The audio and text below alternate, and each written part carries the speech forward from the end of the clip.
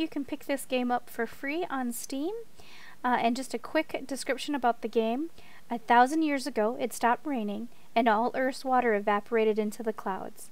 For over 100 years, people have been building towers to attempt to reach the clouds, so they can get the water they need to survive. And for over 100 years, they failed. It's been a long time, but you're not done building yet.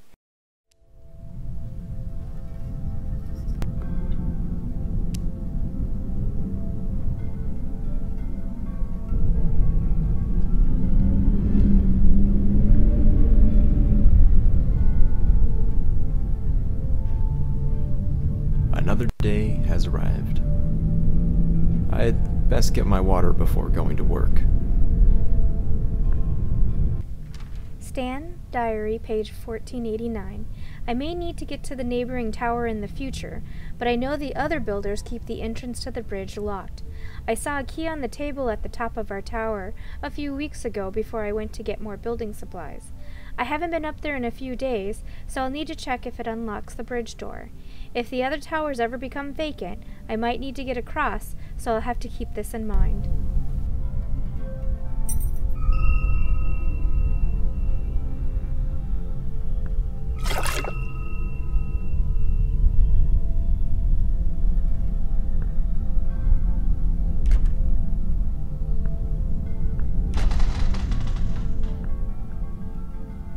Construction on the last tower stopped weeks ago.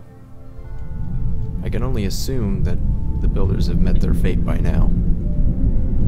I believe it's safe enough for me to go and continue building higher yet from where they left off.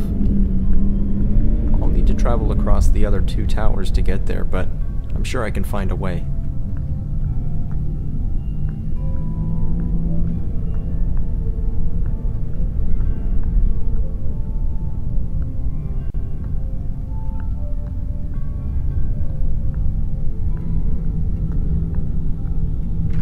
Bernie the Great and Terrible, page 69. For months we've been building faster than ever, yet it seems as if every time we complete a new level, the clouds rise higher and higher. I could have sworn we were close to them decades ago, but we're still not done yet. I can only hope that we're getting close. Signed, Bernie the Great and Terrible.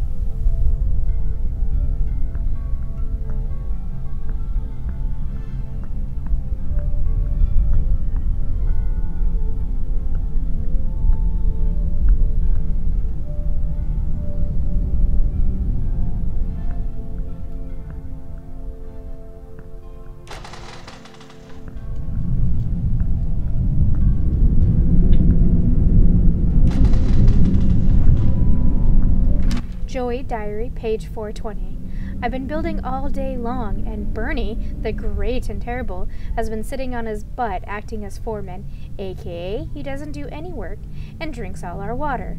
I started locking our water chest just in case he really does think he's above us all.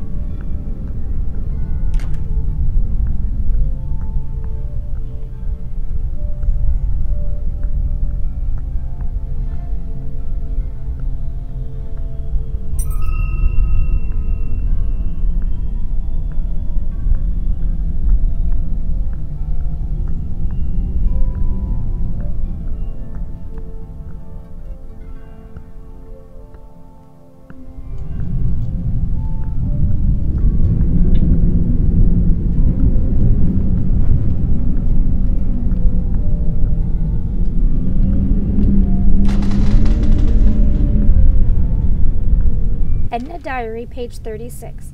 I can't believe today is the 100th anniversary of our tower. I know others have been building much longer, and now I wish our grandparents had taken this whole thing more seriously. 100 years ago, they decided things were getting dangerous, but why didn't they see the problem 200 years ago, or even longer? I'm still glad they started building, but I just wish we had seen this coming.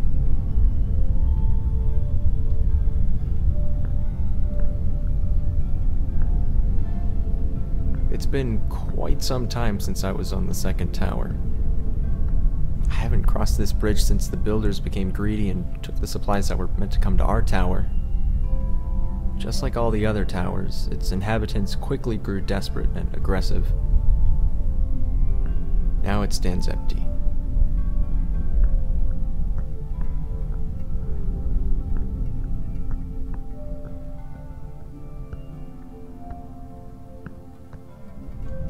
Kyle Diary, page 45.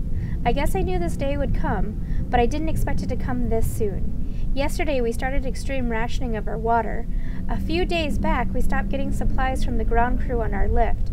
We can only assume that they stolen the supplies for themselves, ran out of water and food sources, or simply died.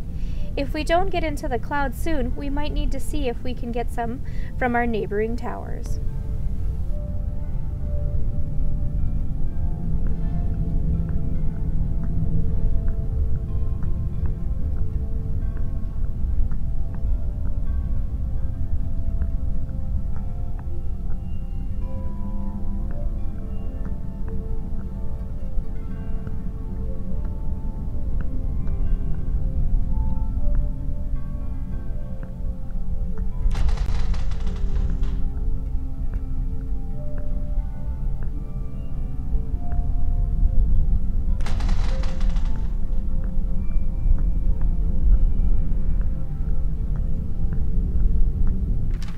Bertha Diary, page 9825.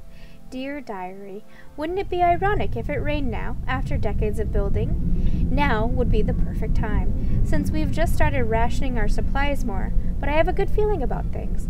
I know I've never seen rain myself, but Grandmother always told me how wonderful it felt. It would be so surreal to be on the ground and see water for miles, instead of desert and wasteland. I'm sure it will rain someday. We just need to survive until then.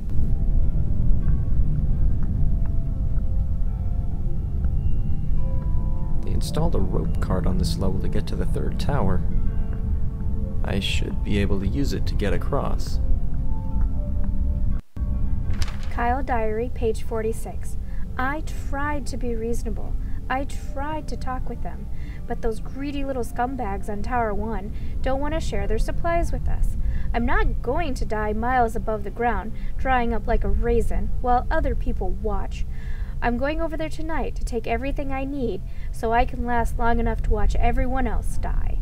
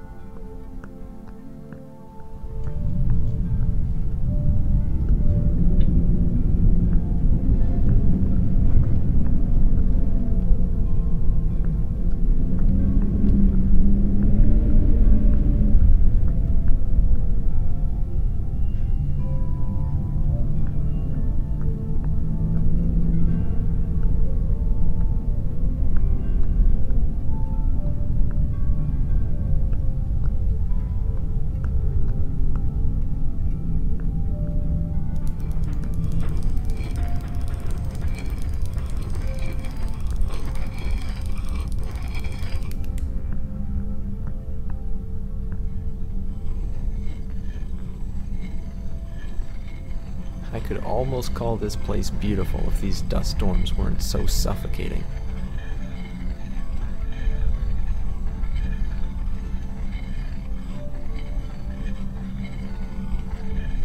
I hope I find what I'm looking for at the fourth tower. A dang diary, page 1. I couldn't be more frustrated right now. We're running out of water, running out of building supplies, and Carl just won't get along with me. At least 5 times a day, he pretends he's going to push me off the tower. I swear, if I do fall someday, it will be his fault.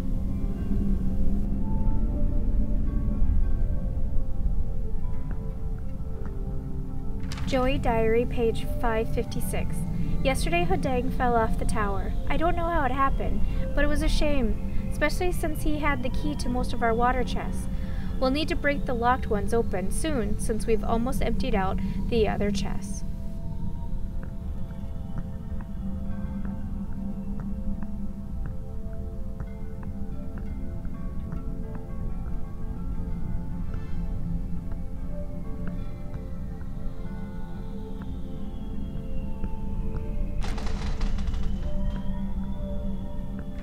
Carl Diary, page 57. I just can't get over it. Hadang gives the absolute best reactions when I mess with him. For the past week, I've been pretending to get mad and shove my arms at him as if to push him off the tower. I don't think this will ever get old, and I can tell Hadang loves it.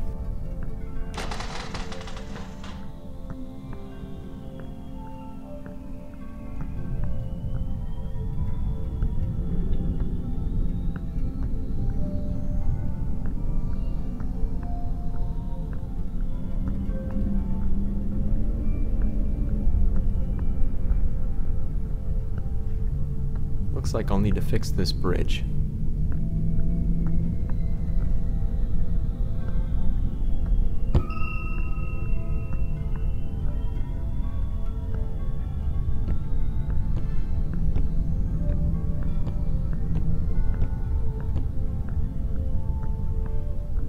It's hard to believe that I'm the last one here. I never thought it would end like this. Makes you wonder what the whole point was in the first place.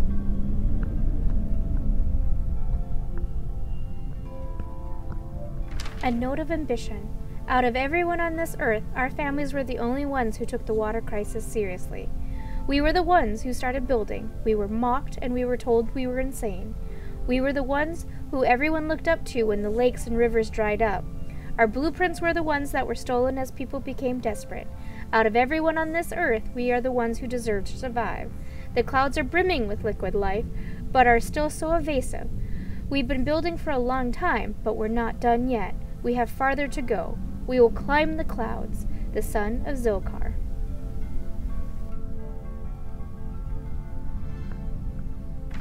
Dewey Diary, page 490. This evening, Kevin made a really cheesy speech about how we alone will prevail, and how we're the only descendants of the great ones who deserve life. It was honestly the cringiest speech I've ever heard, and that's really saying a lot considering the other stuff he's been saying lately.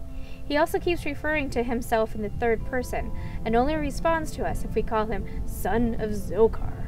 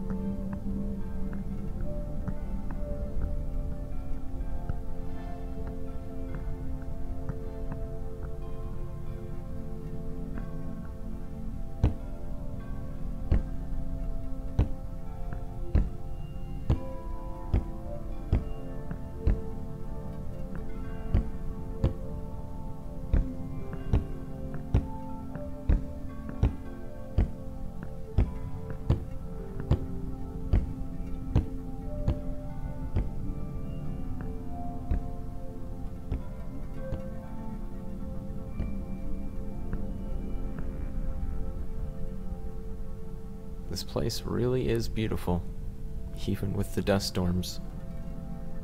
It's peaceful in a way. I've been working on that tower my whole life and never once stopped to appreciate what we'd spent our lives building. We only looked up to the clouds, hoping we'd someday reach them so we could prolong our lives. But now that everyone's gone, I know any attempt I might make at accomplishing that would be futile. Rather than spending the rest of my life building a tower, maybe it's time I took a break. It's been a long time, but I think I'm finally done.